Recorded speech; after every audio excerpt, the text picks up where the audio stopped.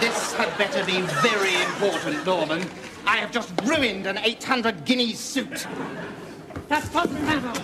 We'll both soon be wearing government-issue suits with big arrows all over them. Norman, you're touching me. Calm down and tell me what the problem is. We've got to get rid of that plutonium oxide in Hull, because it is deadly radioactive poison. And you know what that means? Life imprisonment!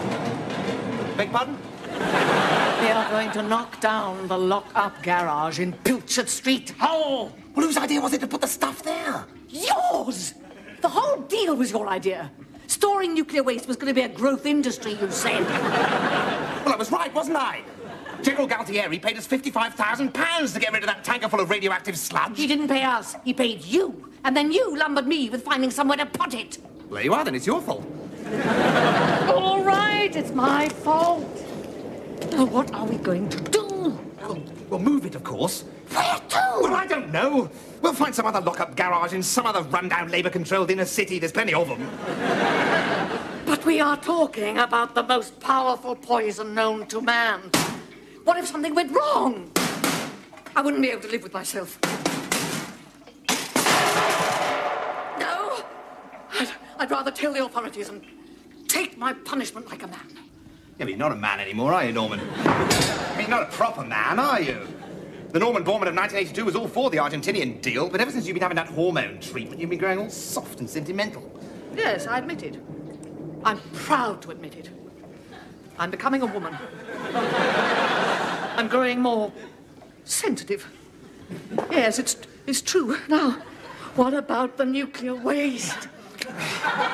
Well, I'll think of something, Norman, don't worry.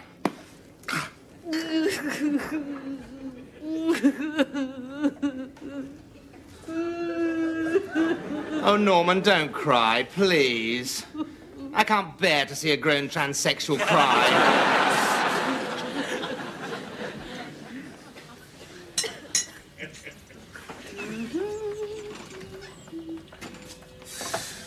Alan! You're filthy. I'm surprised you can remember, Sarah. It's been such a long time. Run along and change. Daddy's here. He's staying for a bite to eat. Oh, God. Daddy, you fancy a top-up? Is the Pope Polish? Well, this is a pleasant surprise, Roland. No need to lie, Bastard. You're not in Parliament now.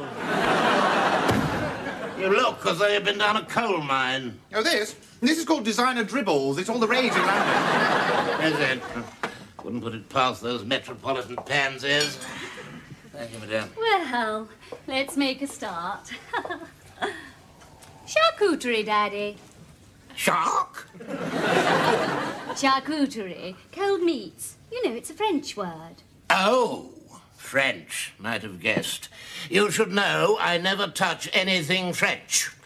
The last time I touched something French was in 1940. Her name was Giselle. I was pissing glass for a month. And they say the art of dinner table conversation is dying out. The ham's Danish, actually. Still European, though, isn't it? Factory farm, saturated with phosphates and hormones, 2 mouthfuls and you grow tits. That's not Sancerre, Daddy. French again. I dare say it's 50% vinegar and 50% Jacques Chirac's brilliantine, but I'll give it a try. I was right. It's always such a pleasure when you drop by, Roland. Helps keep me in mind with what people are thinking, to use the word loosely here in the constituency. If you ever showed your smug little face in this town, you'd know what they were thinking. They're thinking their MP's forgotten where his constituency is. I was elected to serve, Halton Price at Westminster, not to run the local Citizens Advice Bureau. You were elected because you're my son-in-law and I'm the chairman of the local Conservative Party. Don't you forget it.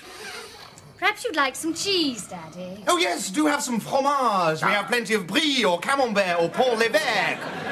Or some fruit. Yes, a French golden delicious. Haven't you got anything South African? I think I've got an outspan grapefruit in the larder. I'll just go and get it. Now, to the purpose of my visit. Yes, enough of the social pleasantries. The annual village fete will be held next Sunday in my grounds at Ingleborough Hall. Well, it's very short notice, Roland, but luckily I am free. You don't think I'm going to ask you to open the fete, do you? Well, naturally, I am the Member of Parliament. And you'd milk the occasion for tawdry personal profit as you did last year. By the time you'd finished your party political broadcast, it was dark. No. We've got Ronald McGill to do the honours. Ronald McGill from Emmerdale Farm. Yeah. Oh, he's wonderful. Wait a minute. Did you mean to say you were getting some rustic to open the fete instead of me? He's silly, Alan. Emmerdale Farm's a television programme. Ronald McGill plays Amos Brearley. Oh, that's jolly exciting, Daddy. Oh, well, thank you for that vote of confidence, Sarah. I'll remember next time you want to go to London to rape Harrods. If she wants to, you can afford it. Nouveau riche little parvenu like you. Oh, I see. You don't mind using French words when they please you, do you? Are they French words? I didn't know that. Bugger if I'll use them again. And then, a week after I topped him, some other fella confesses to the murder. Ah, well, that's the way it goes. You can't make an omelette without breaking necks. Oh, hello, sir. I was just reminiscing about the good old days. Really? I suppose you consider killing my father-in-law, will you? You know, just to keep your hand in. Cash job. Oh, Gidley Part's always been a cantankerous old bugger, so you don't want to worry about him. I wouldn't worry about him if he was dead. Mind you, hanging's too good for him, really, isn't it? I suppose you could arrange to have him torn limb from limb between two teams of dray horses. It'd be good publicity for the brewery, certainly. That's very imaginative, sir. I can see you'd have loved it in the good old days when hanging was reserved for minor misdemeanors. Now, your hardened criminals, now they were hung, drawn and quartered. That is to say, sir, they used to hang them up, cut them down while they were still kicking, draw the entrails out of them with hooks, cut the body into 4 pieces and then stick the head on a pole as a deterrent. All that, of course, was done in public. Must have been a lovely day out for the family. Oh, by the way, sir, if you're eating tonight, the special is stuffed hard. No, thank you, Sidney. I'll just stick to the brandy. Half a mile. Vernon. Hey up, Pat. You Alan Bastard, the Member of Parliament. Bastard. When Mr. Bastard is in here, Vernon, he is off duty. Well, if you ask me, he's all us off bloody duty. T'other night, my little grandson asked me what mythological meant. Oh, I said it's some fabulous, non-existent creature like a unicorn. Or our MP, Mr. Bastard. I'm terribly sorry about this, sir. Shall I eject him? No, that's all right, Sidney. Let's hear him out. And then throw him out. All right, then, you odoriferous little prole. You've got 1 minute. Right. What have you ever done for this constituency? You or your party? What have I ever done? People have never been so well off. All my friends drive BMWs and are making a fortune. I'm talking about proper industry with proper jobs. I can remember when Britain was the workshop of the world, but you heartless new money Tories don't give a tinker's cuss about manufacturing. That is a baseless slander. I buy British. I drive a Bentley. My suits, my shirts and my shoes are all handmade by British craftsmen, albeit with Greek surnames. I'm talking about proper jobs. I can remember when we had the most profitable coal mine in the whole of Yorkshire. A coal mine? Here? Aye, but you wouldn't know that, would you, you Tory toe-rag?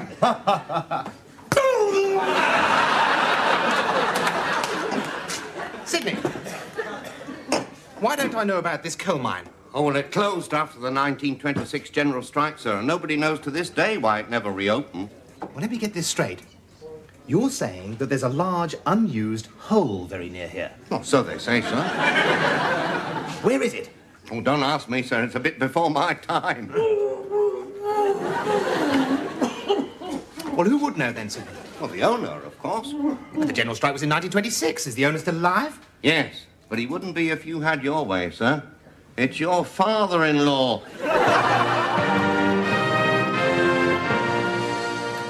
Are you sure there isn't a spare key to this contraption? Well, you look like a chap who could do justice to a single malt. Make that a double single malt. Well, what have you two been chatting about? Daddy thinks it's high time we started a family. Right you are, father-in-law. We'll get right down to it the moment you leave. Oh. Mud in your eye? Bastard, you're after something. No. Just trying to be pleasant.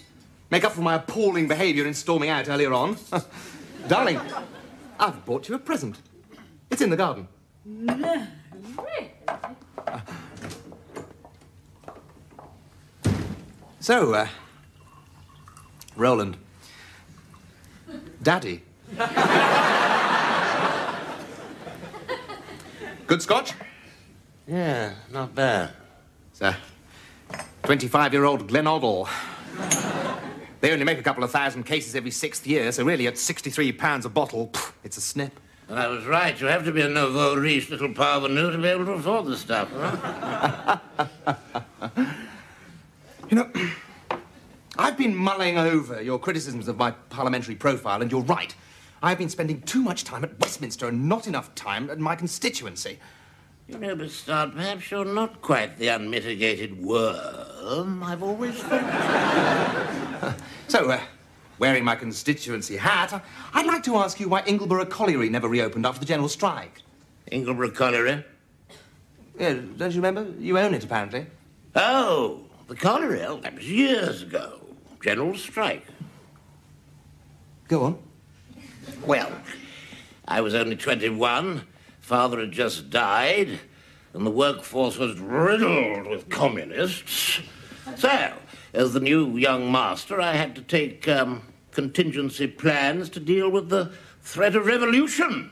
Of course, of course. But that doesn't explain why the mine never reopened after the strike was crushed. Well, it was a long dispute, you see, and unfortunately mine workings deteriorate rapidly if they're not maintained. So, by the time we'd starved the men back to work, there wasn't any work for them to shuffle back to. How funny. Just as a matter of local historical interest, where was the mine, actually? Hereabouts. Whereabouts, exactly? Why don't you concentrate on Westminster and stop poking your nose into local affairs?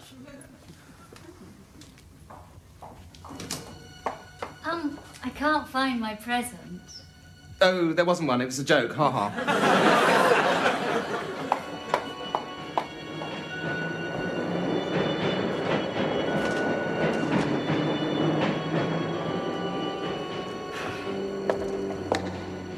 Norman, you're looking quite curvaceous.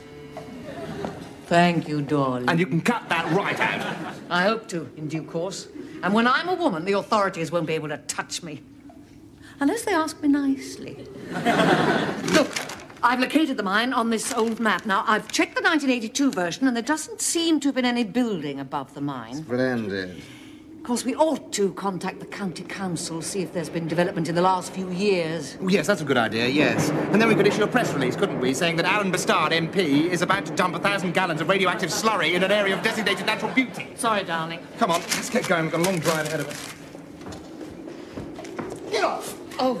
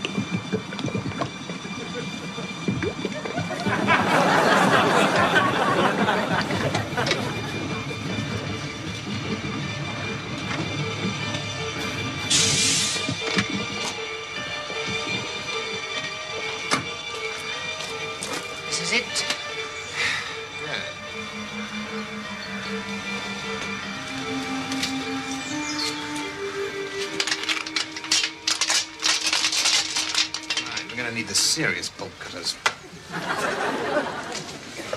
And you. Let's nuke the gates, I suppose. We can't dump it here. Why not? Because the mine runs under a school. That's why not. You can't dump nuclear fuel under an infant school. It's only a council school. Politics! Don't come into it. They are children. Look, you old woman. If the British people have just voted for an independent nuclear deterrent, then they should be proud to have British nuclear waste under their schools. But this is not nuclear waste. Well, then it's probably less radioactive. I mean, the Argies aren't as efficient as we are they, Norman? Come on. No! I'm sorry, Alan, but I draw the line. You are on your own.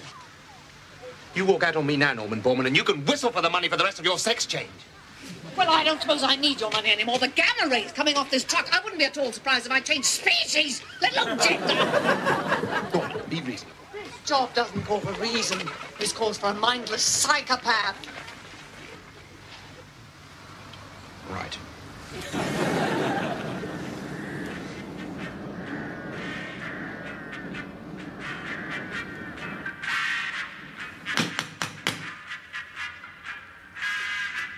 I wouldn't mind if I wasn't paying the girl by the hour.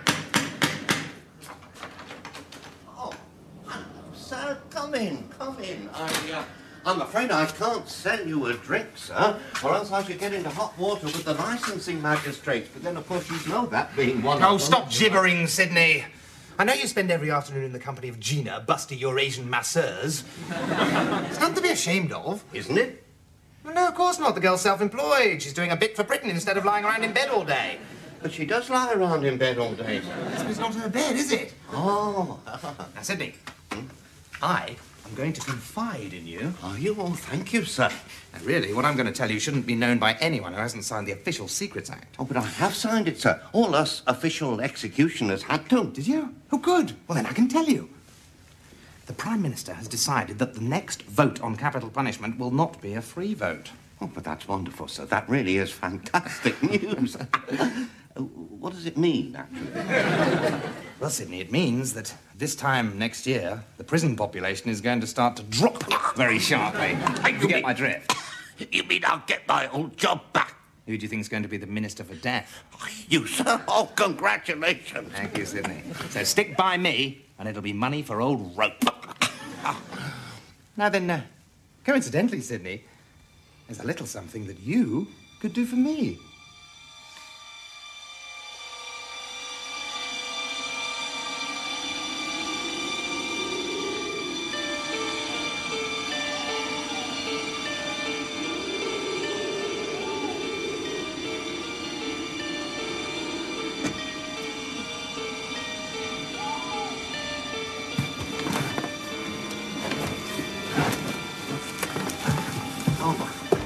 If you don't mind my asking, sir, oh, dearie me, why are we dumping beer in a disused coal mine?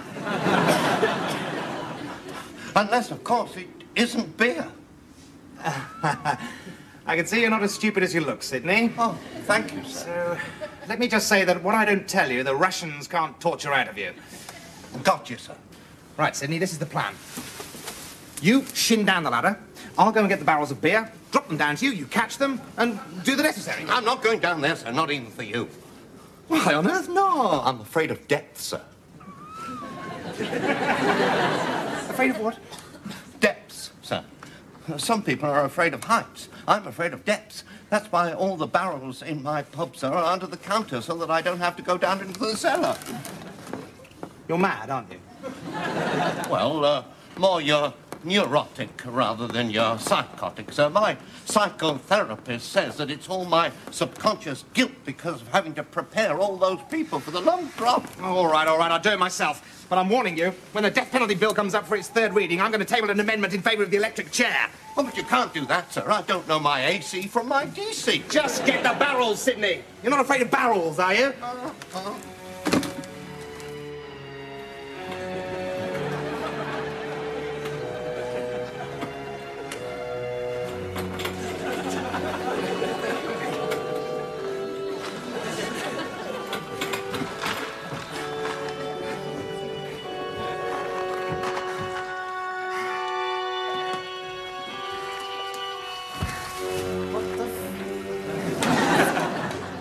Danger. Mustard gas. Deadly poison. Best before December 1927. As I told you, I had to make contingency plans against the threat of revolution. But for £55,000, that's what the Argies paid you, isn't it? I'll show you my disused quarry. Roland Gidley Park. You're a bigger bastard than I am. Gotcha!